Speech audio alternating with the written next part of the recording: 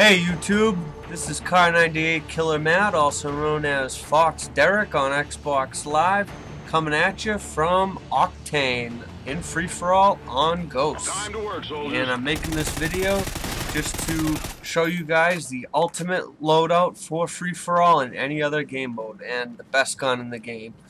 And with this ultimate loadout and the best gun and these great perks, if you take my advice, I guarantee you your stats and your enjoyment for Ghost will go up. So anyways, I want to start with the weapon I'm using, or my favorite weapon with its loadout. But I'll start with the weapon, the Honey Badger. I think by far, I know that the Honey Badger is the best weapon in the game, mainly because it's integrated with the silencer and it's powerful. And short range, medium, and long range, it's a good weapon, all aspects. So all around overall weapon, I think that's the best weapon in the game, the Honey Badger. And I use the Honey Badger with 2 attachments: foregrip to lessen the recoil, and I also use a red dot on it for precise aiming. So the integrated silencer with the red dot and the foregrip is deadly on the Honey Badger. And the perks I use on the Honey Badger is ready up. So right when I'm done sprinting, I can pull that gun up quick, because it is an assault rifle. It might not pull up as quick as a submachine gun. So ready up's one of my favorites. So that's perk 1, ready up. Perk 2 is sleight of hand. I use sleight of hand obviously for faster reloading. Perk 3, which is one of the most important perks I use, is dead silence. So nobody can hear me unless they have really good headset. I mean, if you have even if you have a $50 Turtle Beach, you can hear dead silence. But just so if people are in gunfights or they're not paying attention, they can't hear me as well. Dead silence is really good, and dead silence pairs perfectly with amplify. Those are the 2 best perks in the game. You must have those perks on if you have a headset working together, because with dead silence and amplify, the dead silence is good for you not to hear your own footsteps when you're running around, and amplify just amplifies everyone else's footsteps. It's ridiculous. That's why my KD, my overall KD, I have 13,000 kills, and it's a 4.97, and I have a 6.43 in free-for-all with like 11,000 kills. And it's mainly because of dead silence and amplify. Use those 2 perks. And the 5th perk I use is fully loaded, obviously, so I can start with maximum ammo capacity. I mean, that's a great advantage. And I use hardline. I use hardline, in this game, you'll see me using specialist, to get my K.E.M strike, the Moab, and well, you can get Moabs with the assault strike package, but it's easier with the specialist. You know what I mean? Because the assault strike, I mean, I use guard dog, I use the battle hind, and I use the knife guy, the maniac, and I mean that's mainly what I do.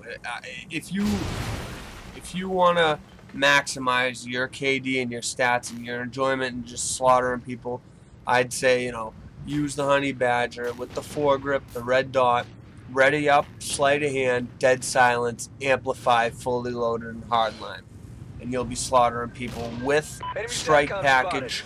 The guard dog with hardline, it only takes 4 to get to. Battle hind only takes 8. Maniac 9, and you'll be smashing on people.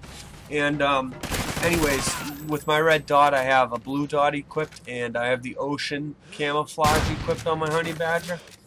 And also, you may notice I have 6 perks up there. Every perk I have is two slots, except ready up. There's only 1. I have all those perks because I don't use a secondary, and I also don't use a lethal or a tactical. I don't use a secondary because I have fully loaded. I have more than enough bullets in my Honey Badger. And lethal and tactical, I just think they're kind of underpowered in this game. There's no need for them. I strive with this class, and I don't use any of that stuff. And anyways, on my specialist, I use enemy care package incoming. Let me see here.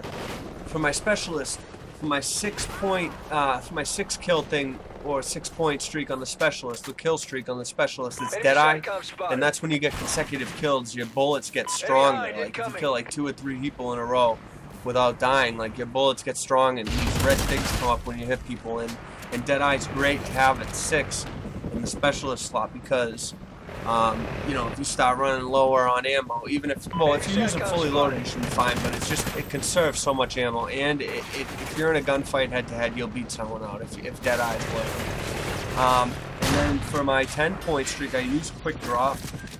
You know, obviously I have ready up for right when I'm about sprinting, I can pull up my gun quick, but a lot of times I'm not sprinting out. You know, I'm crawling or something, and quick draw at 10, especially going for a K.E.M strike, is great to have to aim quicker. And 13, I use ICU.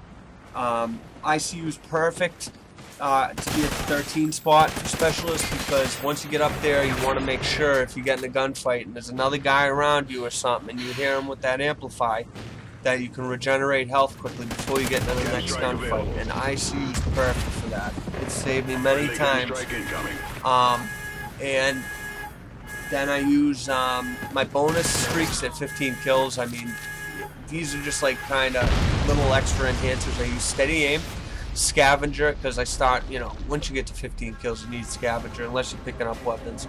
And I also use off the grid, and I use gambler, because I use gambler just because, you know, I kind of like not knowing what that last perk will be. And to be honest with you, I don't really know if I need any other perks at that point after all those. So anyways, the perks are Deadeye for 6, quick draw for 10, ICU for 13, steady aim for F15 for bonus, off the grid, scavenger, and gambler. And basically, as you watch this whole game, I'm in this. Oh, jeez, I'm in this one spot. I'm in this one spot on Octane, and that's the best spot on the map. I mean, if you notice, I'm basically spawn killing people, because I look at the kill feed and I see when people die, and I'll stay like in the middle of that room, and then I'll go out to where the ladder is in the back, and there'll be a guy that spawns right from the kill feed after like 1 or 2 kills.